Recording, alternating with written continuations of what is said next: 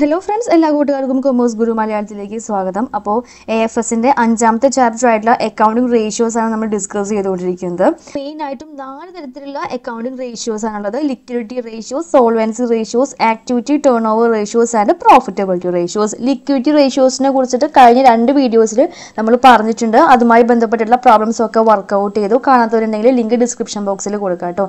നിങ്ങൾക്ക് എന്തായാലും ഹെൽപ്ഫുൾ ആവും.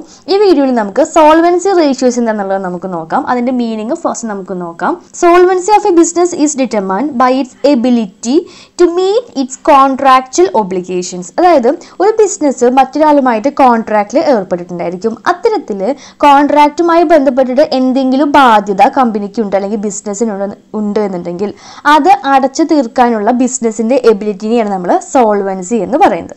കഴിഞ്ഞ ക്ലാസ്സിൽ നമ്മൾ പറഞ്ഞു ലിക്വിഡിറ്റി റേഷ്യോനെ കുറിച്ചിട്ട്. ലിക്വിഡിറ്റി റേഷ്യോ എന്ന് പറയുന്നത് ഷോർട്ട് ടേം ഇൻ നേച്ചറാണ്. അതായത് മാക്സിമം 1 ഇയർ കാലാവധിയിലുള്ള ഒബ്ലിഗേഷൻസ് തീർക്കാനുള്ള കമ്പനിയുടെ കപ്പാസിറ്റിയാണ് നമ്മൾ ലിക്വിഡിറ്റി എന്ന് പറയുന്നത്. എന്നാൽ സോൾവൻസി എന്ന് പറയുന്നത് long term in നേച്ചറാണ്. More than 1 ഇയറിലേക്ക് company എന്തെങ്കിലും ബാധ്യത വരുത്തി വെച്ചിട്ടുണ്ടായിരിക്കും. അത്തരത്തിലുള്ള ബാധ്യതകൾ കമ്പനിക്ക് മീറ്റ് ചെയ്യാനുള്ള എബിലിറ്റി ഉണ്ടെന്നുണ്ടെങ്കിൽ അതിനെയാണ് സോൾവൻസി എന്ന് പറയുന്നത്. കമ്പനിയുടെ സോൾവൻസി പൊസിഷൻ മനസ്സിലാക്കാൻ വേണ്ടിയിട്ട് നമ്മൾ കാൽക്കുലേറ്റ് ചെയ്യുന്ന റേഷ്യോസിനെയാണ് സോൾവൻസി റേഷ്യോസ് എന്ന് പറയുന്നത്. ലിക്വിഡിറ്റിയും സോൾവൻസിയും സെയിം മീനിങ് ആണ്. വ്യത്യാസം എന്ന് പറയുന്നത് liquidity short term in nature ആണെന്നുണ്ടെങ്കിൽ സോൾവൻസി എന്ന് പറയുന്നത് ലോങ് ടേം ഇൻ നേച്ചർ ആണ്. രണ്ടും എന്താ ഉദ്ദേശിക്കുന്നത്?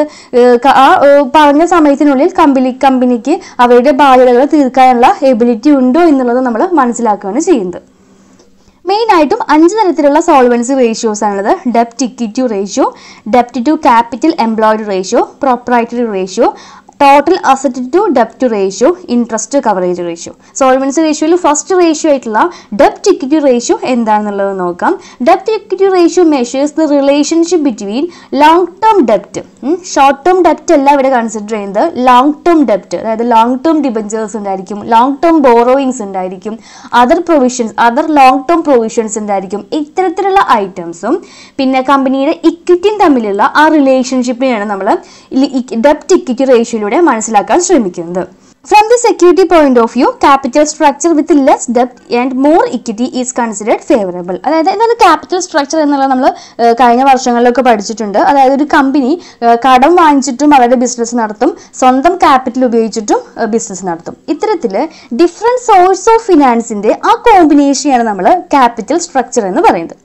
അപ്പോൾ ക്യാപിറ്റൽ സ്ട്രക്ചറിൽ ലെസ് ഡെപ്റ്റ് ആണ്, അതായത് കടം കുറച്ചേ ഉള്ളൂ, ഇക്വിറ്റിയാണ്, അതായത് സ്വന്തം ഫിനാൻസ് ആണ് കൂടുതൽ എന്നുണ്ടെങ്കിൽ അതായിരിക്കും എപ്പോഴും ഫേവറബിൾ ആയിട്ടുള്ളത്. ഇപ്പോൾ നമ്മളൊരു കമ്പനിയുടെ ഷെയർ വാങ്ങിക്കാൻ ഉദ്ദേശിക്കുന്നുണ്ടെങ്കിലും നമ്മൾ ഫസ്റ്റ് എന്താ നോക്കുക?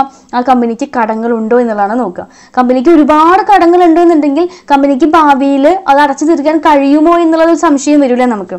അപ്പോൾ എന്താണ്, ഏറ്റവും കുറഞ്ഞ കടവും ഏറ്റവും കൂടുതൽ ഇക്വിറ്റിയും വെച്ച് ബിസിനസ് നടത്തുന്ന എന്റർപ്രൈസുകളാണ് കൂടുതൽ ഫേവറബിൾ ആയിട്ടുള്ളത്. അങ്ങനെ വരുമ്പോൾ ബാങ്ക്രപ്റ്റൻസിക്ക്, അതായത് പാപ്പരാവാനുള്ള ചാൻസ് ഒക്കെ കുറവായിരിക്കും. ഓക്കെ, ഇനി നമുക്ക് ഡെപ്റ്റ് ഇക്വിറ്റി റേഷ്യോ എങ്ങനെ കണ്ടുപിടിക്കുക എന്നുള്ളത് നോക്കാം. Long term ഡെപ്റ്റ് divided by share holders fund. Vertical balance ഷീറ്റിൽ ഷെയർ ഹോൾഡേഴ്സ് ഫണ്ട് എന്ന് പറഞ്ഞിട്ട് നമ്മൾ എന്തൊക്കെ കൺസിഡർ ചെയ്യുന്നുണ്ടോ അതിൻ്റെ എല്ലാം ടോട്ടൽ തന്നെയാണ് ഷെയർ ഹോൾഡേഴ്സ് ഫണ്ട് എന്ന് പറയുന്നത്. അതിൽ എന്തൊക്കെ വരും? ഷെയർ ക്യാപിറ്റൽ വരും. ഷെയർ ക്യാപിറ്റൽ ഇക്വിറ്റി ഷെയർ ക്യാപിറ്റലും വരും, പ്രിഫറൻസ് ഷെയർ ക്യാപിറ്റൽ വരും. അതാണ് ഇവിടെ പറയുന്നത്. ഷെയർ ക്യാപിറ്റലിൽ ഇക്വിറ്റി ഷെയർ ക്യാപിറ്റൽ വരും, പ്രിഫറൻസ് ഷെയർ ക്യാപിറ്റൽ വരും. അതിനോടൊപ്പം കമ്പനിക്ക് റിസർവ്സ് ആൻഡ് സർപ്ലസ് ഉണ്ടെങ്കിൽ അതും, മണി റിസീവ്ഡ് അഗെയിൻസ്റ്റ് ഷെയർ വാറന്റ് ഉണ്ടെങ്കിൽ അതും, ഇതെല്ലാം കൂടി ചെയ്യുന്നതാണ് ഷെയർ ഹോൾഡേഴ്സ് ഫണ്ട് എന്ന് പറയുന്നത്. ഓക്കെ, ഇനി നമുക്ക് ഇക്വേഷൻ പ്രകാരം മനസ്സിലാക്കുന്ന അടുത്ത term long term ഡെപ്റ്റ് എന്താണെന്നുള്ളതാണ്. Long term ഡെപ്റ്റ് ഞാൻ നേരത്തെ പറഞ്ഞിട്ടുണ്ടായിരുന്നു. കമ്പനിയുടെ ലയബിലിറ്റി സൈഡിലുള്ള long term borrowings, long term provisions, debentures, ഇതെല്ലാം കമ്പനിയുടെ ലോങ് ടേം ഡെപ്റ്റുകളാണ്. ഇതിന്റെ ടോട്ടൽ എമൗണ്ട് ആണ് നമുക്കിവിടെ റെക്കോർഡ് ചെയ്യേണ്ടത്. പ്രാബ്ലത്തിലേക്ക് പോകുന്നതിന് മുമ്പ് ഒരു കാര്യം കൂടി മനസ്സിൽ വെക്കുക. അതായത് ലോ ഡെപ്റ്റ് ഇക്വിറ്റി, അതായത് ഡെപ്റ്റ് കുറവും ഇക്വിറ്റി കൂടുതലാണ് എപ്പോഴും വേണ്ടത്. അതാണ് കൂടുതലും സെക്യൂരിറ്റി ഒരു കമ്പനിക്ക് പ്രൊവൈഡ് ചെയ്യുക. ഇനി നമുക്കൊരു ക്വസ്റ്റ്യൻ നോക്കാം. അതുപ്രകാരം നമുക്ക് ഡെപ്റ്റ് ഇക്വിറ്റി റേഷ്യോ കണ്ടുപിടിക്കാം. ഇലസ്ട്രേഷൻ 7 നമുക്കൊരു ബാലൻസ് ഷീറ്റ് നൽകിയിട്ടുണ്ട്. അതിൽ ഇക്വിറ്റീസ് ആൻഡ് ലയബിലിറ്റീസും അതുപോലെ തന്നെ അസറ്റ് സൈഡും നൽകിയിട്ടുണ്ട്. ഡെപ്റ്റ് ഇക്വിറ്റി റേഷ്യോ കണ്ടുപിടിക്കാനുള്ള equation long term ഡെപ്റ്റ് divided by equity എന്നുള്ളതാണ്. അത് നമുക്ക് ലോങ് ടേം ഡെപ്റ്റ് കണ്ടുപിടിക്കാം. ഈ ക്വസ്റ്റ്യൻ പ്രകാരം നമുക്ക് നോൺ കറന്റ് ലയബിലിറ്റീസ് നൽകിയിട്ടുണ്ട്. അതായത് ലയബിലിറ്റിയിൽ രണ്ടാമത്തെ സെക്ഷൻ ആയിട്ടുള്ള നോൺ കറന്റ് ലയബിലിറ്റീസ് അതിൻ്റെ അണ്ടറിൽ വരുന്ന ഐറ്റംസ് ആണ് നമ്മൾ ലോങ് ടേം ഡെപ്റ്റ് കണ്ടുപിടിക്കാൻ വേണ്ടിയിട്ട് കൺസിഡർ ചെയ്യേണ്ടത്. അതായത് long term borrowings, other long term liabilities, long term provisions, ഇതിൻ്റെ ടോട്ടലിനെയാണ് നമ്മൾ ലോങ് ടേം ഡെപ്റ്റ് എന്ന് പറയുന്നത്. Long term borrowings amount എന്ന് പറയുന്നത് 4 lakh, then other liabilities 40,000, long term provisions 60,000, 4 lakh rupees, then 40,000 rupees, അതുപോലെ തന്നെ 60,000 rupees. ഇതിന്റെ ടോട്ടലിനെയാണ് നമ്മൾ ഇതെന്ന് പറയുന്നത് ലോങ് ടേം ഡെപ്റ്റ് എന്ന് പറയുന്നത്. അപ്പോൾ ലോങ് ടേം ഡെപ്റ്റിന്റെ എമൗണ്ട് എന്ന് പറയുന്നത് 5 lakh rupees ആയിട്ട് നമുക്ക് കിട്ടി. ഇനി ഇക്വേഷൻ പ്രകാരം നമുക്ക് കണ്ടുപിടിക്കാനുള്ളത് ഇക്വിറ്റി എമൗണ്ട് എത്രയാണെന്നുള്ളതാണ്. ഇക്വിറ്റി എന്ന് പറയുന്നത് ഷെയർ ഹോൾഡേഴ്സ് ഫണ്ട്. നമ്മൾ പറഞ്ഞു ഷെയർ ഹോൾഡേഴ്സ് ഫണ്ട് എന്ന് പറയുന്നത് share capital plus reserves and surplus plus money received against share warrant 12 lakh plus then reserves and സർപ്ലസിന്റെ amount എന്ന് പറയുന്നത് 2 lakh rupees ആണ്. ദെൻ മണി received against share വാറന്റിന്റെ amount 1 lakh rupees ആണ്. ഇതിന്റെ total എന്ന് പറയുന്നത് 15 lakh rupees ആണ് നമ്മുടെ ഇക്വിറ്റി എമൗണ്ട് എന്ന് പറയുന്നത്.